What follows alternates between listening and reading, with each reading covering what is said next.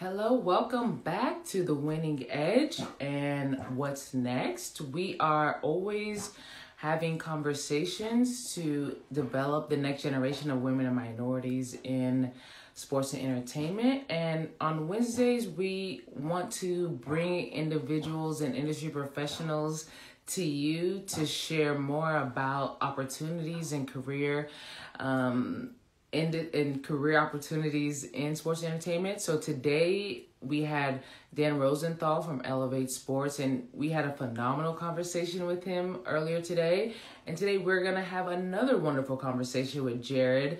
And I can't wait for him to join the conversation and get him in. But like all of our conversations are meant to showcase industry professionals who are working in sports and entertainment and talking more about their journey. Hi, Jared. How are you? What's up? How you doing? I'm fabulous. I can't wait for this conversation. I'm so excited. I saw you were in earlier when we were talking to Dan.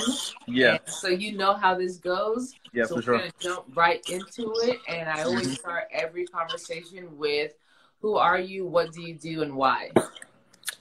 Well, once again, I want to thank you for having me. My name is Jared Eummer. I'm a corporate partnerships manager here with the Cleveland Cavaliers. You said who I am, what I do, and why am I here? Yes. Well, what do you like? What beyond your title of corporate partnerships at the Cavs? Who are you, and then why are you that person? Why are you? Sure. What do you do? For sure. So who I am. Hi, Morgan. How Jared are you? Eummer, entrepreneurially spirited, young professional. Can you hear me? Can you hear me? I'm good? Yes, I can. For sure. Yes. Yeah, I'm sorry. I think I had some Wi-Fi issues. But I'm Jared Eummer, entrepreneurially spirited, young professional. I'm young. I'm a hustler. I'm driven, motivated. Why I'm here to open doors for the next generation. That's all I'm about. I'm all about bridging the gap and just being valuable. Awesome. Well, like I said, we had a conversation earlier with Dan, and I have really been on a push lately to have conversations with individuals who are working in revenue generating roles. Is something that I feel really passionate about, getting the next generation thinking about industries in sales, development, anything that is affecting the bottom line. So tell us a little bit more about what is corporate partnership. If most people think about, I want to be a coach, I want to be the GM, or there's ticket sales and marketing, social media. So what for that person, for your grandma that knows nothing about sports, if you're trying to tell her, hey, grandma, I'm working, I do corporate partnerships at the Cavs. What is that? What does that role look like, and what is it about? Well, corporate partnerships, it's kind of like all of the above, to a certain extent. You have the opportunity to connect with all members of the organization. Whether it be basketball operations, social media, digital marketing, community relations. Essentially what you're doing is you're managing external relationships on behalf of the organization. So you're looking to create a mutually beneficial relationship when it comes to driving revenue. That's important, but it's not the most important thing. What's most important is essentially just finding means of connecting the dots and finding a median and finding what values and alignments you have along with the other organization. So how does Jared end up at the Cavs?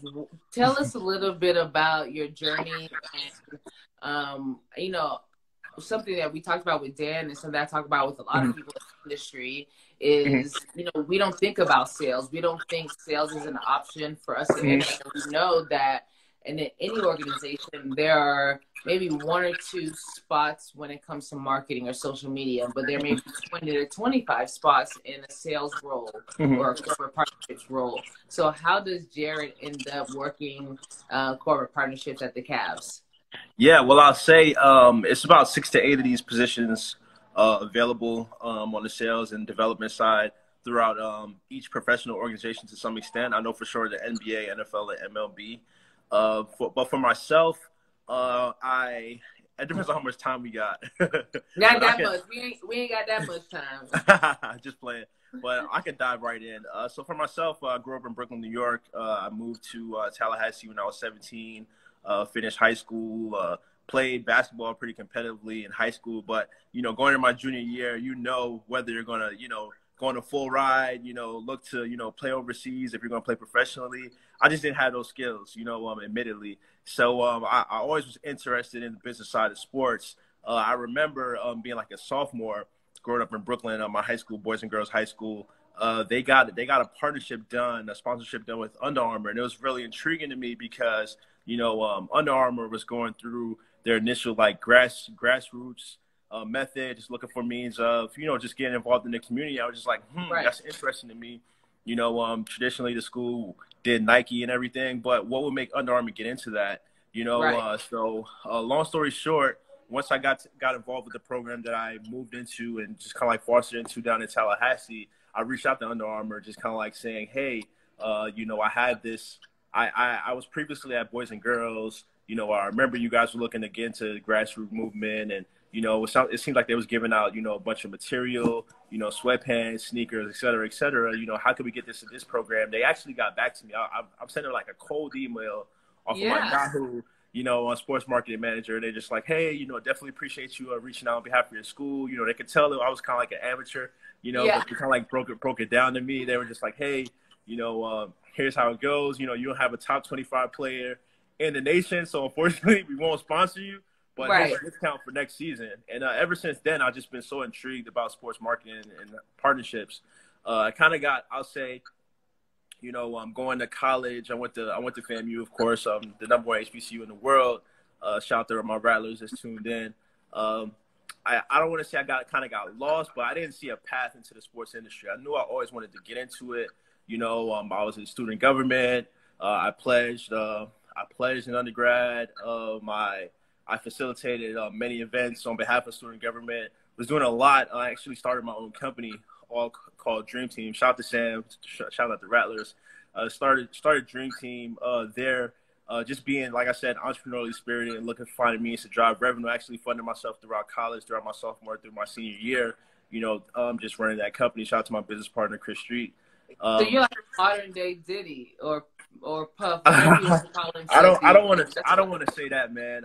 Diddy definitely inspired me, throughout my entire life. But I didn't do all that. I'm still on a smaller scale right now. But like I said, I got involved with that, and it's going through the few years. It was kind of like we were looking to bring it to another level. We had monthly events, weekly events. Just finding means to engage students. It was for students by students. That was kind of like the campaign that we ran at the time. It was a lot of guys 40, 30 years old trying to like make money off the students, and I didn't like that. Myself, my partner didn't like that. So throughout my time, things just evolved with the events, and we look to find means to bring partners in, sponsors in. So with us having like the upperclassmen, the juniors and seniors, and the graduate students at the time, the local community, because I went to high school right down the street, we got like the local Bacardi reps, the local Crown reps, sent out some proposals to them. They gave out, product at our events. So that's how I kind of like got back into what I was initially interested in, just creating those, just initial partnerships, through that, I actually got some job offers along the way with Brown Foreman, with Jack Daniels, with Southern Glacier Wine and Spirits. I thought I wanted to, be a kind of like on-premise rep for, the liquor brands, just kind of like go into the different clubs and activate. That didn't work out. I just kind of like, I started to look at, the potential mentors I was picking up. I was like, I don't really want to be like these guys in a few years, Yeah. I told you this is a long story. I'm coming to a close, I promise. No. I'm coming to a close. But following that, just graduating and, having that Dream Team on my resume, I didn't say I interned at Wells Fargo. I interned at Pepsi. I did a lot throughout undergrad. So turned down those job offers and actually we're just trying to figure out what life was going to be. Graduated 3 years ago, 2017. And it was like a week to 10 days where I was just like, damn, like I really turned down like, the bag after school, just hoping that something was out there for me. I ended up finding an internship at Rock Nation, and I reached out cold to, the person that was in charge of it, they sent me up for an interview. I got called back like 4 days later, like, you have the job, So I moved back to Brooklyn, moved in with my family.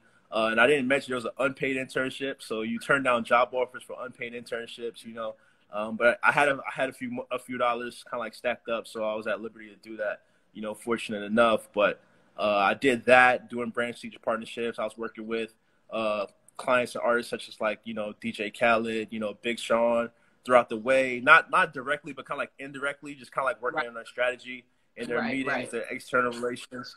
That was fun. Long story short, nepotism is real. It didn't work out there. So real. It didn't work out there. It didn't work out there. I ended up getting a job offer at this company called Suzy, a startup, a consumer intelligence startup. It's still doing amazing, but things just didn't work out. As it happens, I had a successful tenure, but I didn't feel fulfilled. Doing the day to day. I was there for about a year and a half, and I found a fellowship called Venture for America, which I'm still a part of to this day. Special shout out to VFA, and essentially the fellowship is for entrepreneurially spirited young professionals. They kind of like empower us to start our own company and or be a startup leader. They place us in these smaller ecosystem cities. We say smaller ecosystem, but it's not necessarily smaller. It's like emerging ecosystem city. So like Cleveland, our startup community it's amazing. So here I'm connecting with my fellows, working on a bunch of campaigns to empower one another and support each other along the way as everyone kind of like goes through that journey to entrepreneurship, because that's ultimately what, a lot of us want to do, but what got me to the Cavs specifically was Dan Gilbert is actually a funder of the program, our chairman, Dan Gilbert. And I reached out to HR like, hey, I have these transferable skills. I see this opening, what's up? And Lord behold, I got here. Yeah. Well, so what I heard a lot about the different experiences that you had was that hustle mentality. And that's something that we talked a lot about earlier with Dan. Mm-hmm. And about, at the end of the day, even if you don't think that you want to get into sales, a lot about what you do in sports entertainment is selling something. Either you're selling yourself, you're selling a product, you're selling a team, you're selling something, and using some of those skills. And so throughout this journey, you're kind of having these different stops. What was it about what you gained as a college student, since that 3 years removed for you, really kind of separated you from everybody else who you were kind of coming along with when it comes to the Venture Fellows, Rock Nation, and those stops? I'll say just knowing to never be satisfied. I think that's a gift and a curse, because sometimes you take advantage, you miss out on some opportunity doing that. Just kind of like, thinking that there's better out there, thinking that the grass is greener. Sometimes it isn't. Sometimes it is. It's kind of like it's like a slippery slope. But for myself, I never wanted to take, the road that everyone else was doing. I always wanted to do the road less traveled. Like, when I told people I was moving to Cleveland, they was like, Cleveland, LeBron's not there, but I just knew it wouldn't necessarily be a challenge, but it's something that everybody else isn't doing. And ultimately, I don't want to be like everybody else. I can only be myself. And I knew this was a path for me to get into the NBA. I reached out to the professional teams out in New York. I got offered some opportunities, but they didn't kind of like come with what I was looking for, so it just is what it is. Sometimes all the times in my case, you just got to take the road less traveled and just understanding, your path is your path. You can't compare yourself to anybody else. I have a lot of people, I look up to, I connect with, I love them, I respect them, but everybody's journey is different. I can never compare myself.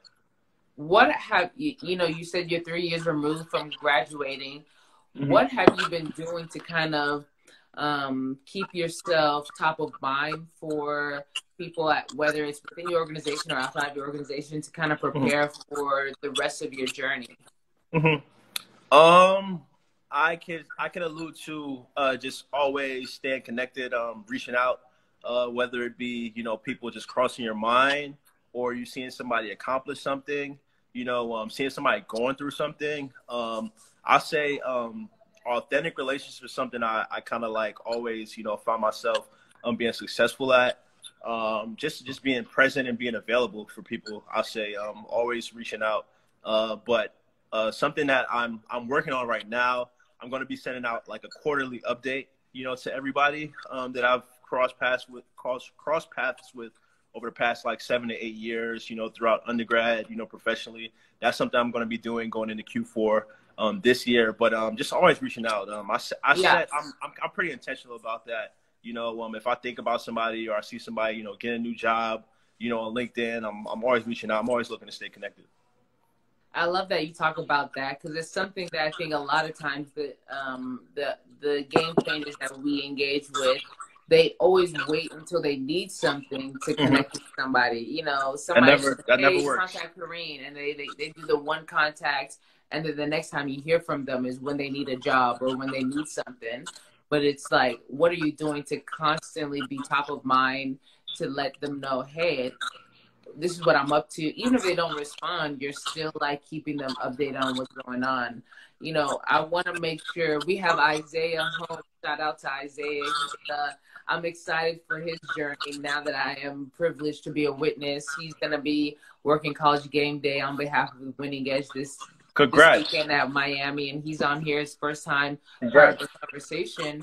And talking to him, he's not quite sure what he wants to do. He has interest. He's a great leader. From the conversations that I've had with people on campus about him, he's a great leader, but he's still not quite sure what he wants to do. And that's okay. Yeah, that's okay. I have an idea what I want to do, but sometimes what God provides to you, you just don't know. If you would have told me 18 months ago I'd be in Cleveland working for the Cavaliers, I'd have been like, what? How? No, sometimes it just happens. You got to just, stay the course, figure it out, man. But I'll say just find means of staying intentional and find some good mentors. Find good mentors. And before I get to my last question, I love it when we have questions. We don't get questions a lot of times. Our audience is always scared to ask questions, but we do have some questions. So I want to make sure we get to those. But we have one Jazzy Jeff, which I feel like that's somebody I feel with that reaction, this person. That's my guy. What about the Cavs organization wanted you to be a part? You talked about Dan Gilbert was a part of the Venture Fellows and what that organization is doing, but there had to be something about the Cavs. And I'll be honest with you, the Cavs are one of my favorite organizations. They lead the way when it comes to diversity and inclusion. And not just the NBA, but in our industry in general. Shout out to Jacquez. We got Mary in the building. Mary, stay watching us.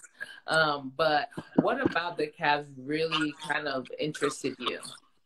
Well, I'll say you kind of alluded to it. Just doing my research on the organization, I think externally a lot of people LeBron's not there. There's nothing going on. But, internally throughout all of our properties, a major pillar for our organization is civic leadership and engagement. That's something I believe in, all throughout, my life and, just coming through undergrad, post-grad, it was just always being involved in the community. And that's something we're big about. We're huge about, from the top, from our CEO, Len Komorowski, down to, our ticket sales team or, our part-time. Everyone's very, very, very involved in the community. That's something that definitely stood out to me. And you alluded to diversity and inclusion, myself understanding, personally the value of diversity. I'm seeing people that look like me and, all different, people of color, feeling invited and inclusive, in our environment. That definitely stood out to me. Several senior leaders are Black, just being candid, that stood out to me too. So I was just like, I do see an opportunity for growth here. It was very hard for me to leave my mother and my grandmother out in Brooklyn to come to Cleveland. My girlfriend's with me. God is good, but I moved by myself, initially, and that was definitely a tough decision. But I'll say everything's working out. Yeah, we got a question from our stories that we put out. Where do you ultimately see Jared in 5 to 10 years? I think I will be honest and say that's always a tough question for me, because I'm always, my passion kind of steers where I go. And sometimes I think it's going to take me this way and, I end up in a different way. But knowing that you're gaining skills that speak to revenue generating roles and stuff like that, where do you ultimately see yourself in 5 to 10 years? Well, I see myself creating value. I see myself opening doors for other people that look like me and, that inspire me, on a day to day. I see myself giving back to the community. I see myself potentially married with kids. I see myself. I don't want to put my 5 to 10 year goal on a specific role. Because our job is our job. But the life that I'm looking to live is. I want it to be based on fulfillment. And just giving back to others. So that's what I see myself doing. We have a question in the chat from primetime _ 47. Mm-hmm. What was the biggest adversity in your young professional transition so far? And I always like to add a little bit of context. Mm-hmm. Especially, our audience, a lot of our viewers are going to be minorities, first generation college students. Maybe they're low income. Maybe they don't know about opportunities outside of being a coach or a player or whatever. So I know I had struggles coming up as a Black woman in this space. So what was the one instance where you were this sucks? I know for a fact, and maybe not for a fact, but I know maybe my counterparts that don't look like me aren't having to go through this. Yeah, and I'll be 100% real with you. My first internship coming out of school, I told you about the company. I hope everyone got into it. It was horrible for me. Just being in an unpaid position, I was fighting, myself. Just knowing that, the chief brand officer, the person I ultimately reported to, he was in the office 4:30 in the morning. He lived in Times Square. I don't know if you've ever been to New York City, but Times Square Yes, and 39th. unfortunately. Yeah. Fortunately, don't say that. Yeah. But he had a penthouse in Times Square, the office 39th. So he'd wake up 4 o'clock, take a shower, be in the office at 5. I try to match that same intensity. Although my commute was 45 minutes, 50 minutes, I did that 3 times out the week, just being connected, staying, working 50, 60 long hours. Like I said, unpaid, and ultimately not getting that job offer, after, doing all the work I did, losing it to his nephew at the time. That was the most adversity I faced. And I'll never forget that feeling, but I'll say God is good because the opportunity I have now is way better than any opportunity I would have got there, and ultimately, I didn't burn the bridge, still got a lot of love for them. A lot of people that I worked with previously, but it was a messed up situation for me. Yeah. I feel like I sacrificed a lot to be in that, predicament, but it is what it is. I learned a lot, and I still, value my experience there, and I'm thankful. Awesome. Well, I always end the conversation with this question, and we actually had John Ford 14 ask this question. Mm-hmm. And what is Jared, the younger Jared? What are you telling the younger Jared when he's in college about if he's starting to look at getting in the industry? What advice are you giving that Jared as he's preparing for his journey? I'm telling him to put the hours in. I have a mentor of mine, Jared Noble. Shout out to him. I don't know if he's on or not. He worked with me here at the Cavs. He's now at the Chargers in a high revenue generating role. So shout out to him. He told me put in 10,000 hours. No matter what you're doing, you got to put in the time. Nobody's successful by accident. Right. People are intentional about their time and their experience. So I'll say, get that experience. Try to understand what you want to do. I know what it's like to be an undergrad, or I didn't go to graduate school, but being in school and still not knowing what you want to do after. Try to figure that out. It may take some long hours, some long days. Just sitting with yourself, journaling, figure that out, and move towards it. You can't just wake up one day and just say, "Hey, I want to do something," and apply and get the job. Somebody else that is putting in that time is going to get that job, because Right. they have the experience to speak to it. They're not finessing the system. They actually did it. They got people to vouch for them. Put in the time, put in the hours, and be super intentional. And don't be afraid, to take an opportunity that a lot of people are passing up. Because if I didn't take that, my first unpaid internship, I wouldn't be here right now. Right. And I love that you say that. And I appreciate your time and energy For and sure. your insight and dropping knowledge for the next generation. I think it's important for us to have these casual but informative conversations to Hmm. get our community used to these different opportunities, used to seeing people that look like them in these roles, comfortable with knowing that it doesn't have to be roses and butterflies. The journey, is gonna be hard. It's gonna struggle. You're gonna struggle sometimes, but 100%. we were built for this. We're gonna be okay. And there's people out there who want to see us succeed. So where can people find you? If they're watching, if they're going to be watching a week from now, if Hmm. their friends send it to them, where can they find you? And Isaiah, I want to thank everybody here. Isaiah, I hope you were listening to what we got going on. But where can people find you? They want to get connected with you. I'll say shout out to Isaiah. I can tell already he's resourceful. That's good. That's a quality that anyone in leadership has. They know how to not necessarily like take advantage, but look at opportunities out there. And just be in the right place at the right time. So shout out to him. But I'll say Yes. hit me up. I'm here. I'm on Instagram. I'm on here every other day. At Jared Eummer, my first and my last name. I don't hide who I am. anyone I cross paths with can find me here. Just shoot me a DM. I'll get back. I know people like, oh, shoot me a note, shoot me an email. Man, my email is flooded. Hit me on the DMs. If That's we have a so few real. combos, if we have a few combos, I'll shoot you my number. We could definitely stay connected. But I'm definitely down to always help the next generation. So if there's any way I could be helpful or resourceful, feel free to reach out. And best of luck to everybody watching this. Awesome, Sauce. Thank you so much. Primetime 47 Isaiah. We appreciate you all. Make sure to tune in to what's next. Next week we have guests. We try to have guests every Wednesday. Jared, you're gonna get more of your friends, more people in your network to come join us and have 100%. conversations like this, so we can continue to support the next generation. I appreciate your time. For sure. Appreciate you. Peace. Awesome.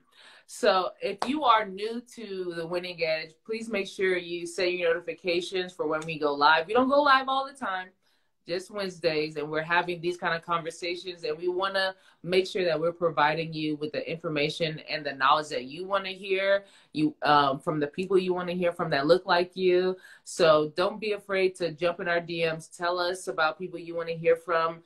You'd be surprised who we've had.